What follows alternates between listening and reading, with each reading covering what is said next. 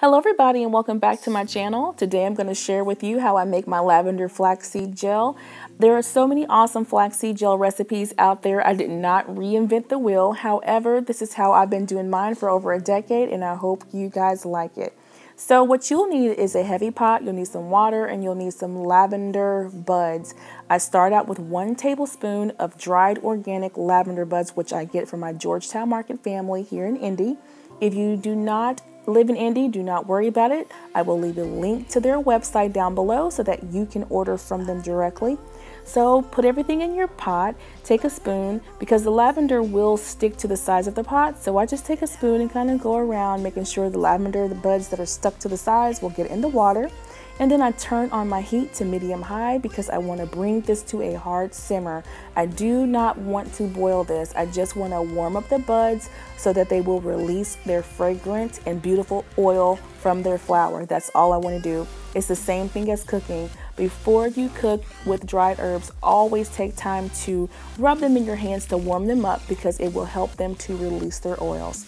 So after everything comes to a hard simmer, see the little bubbles is all you want, remove it from the heat and then strain it using a mesh strainer. And you want to do that to get all of those buds out because you do not want these buds in your flaxseed gel mixture because they can mold and get rancid and you don't want that.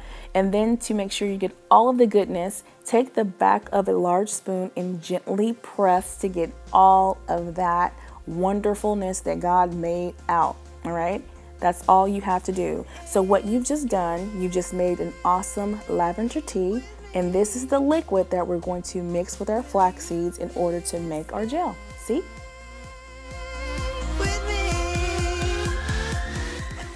Now hold up, this is not trash. Do not throw this away. You can put this on a paper towel and dry them out again and reuse them for something else. So do not throw it away.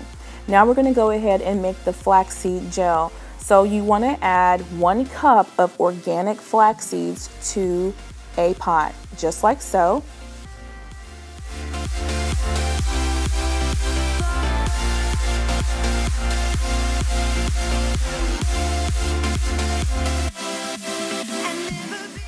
Now that the flax seeds are in the pot, you want to take the 2 cups of lavender tea that you just made and pour that over the flax seeds along with an additional ½ cup of water.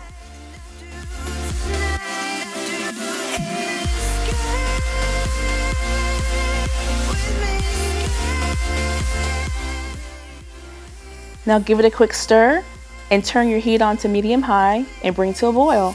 As this boils, the flax seeds begin to break down and the most amazing gel is born, full of omega-3 fatty acids. I mean, it's just so wonderful for your hair follicles. It nourishes the scalp. And on top of that, the lavender that you harvested from the lavender buds will also be infused into that gel, just kicking it up 15 more notches. Lavender is great for hair growth. It's great to stop and prevent hair loss. And it smells wonderful. It has some great aromatherapy benefits for relaxation. It's a safe flower and oil to use, and this is great if you want to use this gel on your children. So that's something to keep in mind as well. Okay, so it came to a boil. Now it's time to remove it, and all that white like little trail stuff in there looks like ribbons. That's the gel. It just hasn't thickened yet. So now I'm going to set it aside and I'll let it cool down. Now when I harvest my gel, it is still very hot. It does not faze me. I've been doing this for so long. Plus I had a mother and aunt who made me wash dishes in hot water, okay? But I don't want you burning your hands, so make sure it's at a temperature where it's comfortable for you. Now I used to use cheesecloth, which you can, but it took a very long time and the seeds always made their way into my gel and I had to start over until one day I was on YouTube watching Whitney from Natural 85, whom I love, and I saw her use this knee-high and I thought that girl is a genius. So I went ahead and got some and I decided to start using it and doing it this way, and I'm telling you, it's easy and it's pretty ingenious. So what you want to do is with one hand you want to hold the top opening of the knee-high and then work your way down, all right? Because if you don't hold that top, the seeds are going to come up and it can get into your gel, and you don't want any seeds in your gel because they will go rancid and mold and just mess up your whole your whole product, okay? It's gonna get a little trickier once all the seeds get into the knee high, but it's okay. Just take your time. And it's squishy and it's messy and sloppy, and that's okay with me. It's so much fun to make this.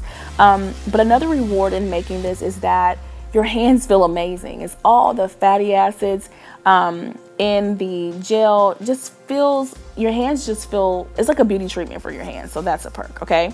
So you can use whatever you like. You can use essential oils. You don't even have to do the lavender flowers, but I like to do the lavender flowers because it's an inexpensive way to infuse lavender into my gel. And I can use my lavender essential oils for something else, okay? And it's also good for people who are just trying this out. You know, if you're trying this out and you're not quite sure on how to use essential oils, this is a great, safe way, you know, to try, you know, things out. So you can use lavender, you can use chamomile, you can mix the two. It's all up to you. Just follow the recipe, just use 1 tablespoon and it should be good to go.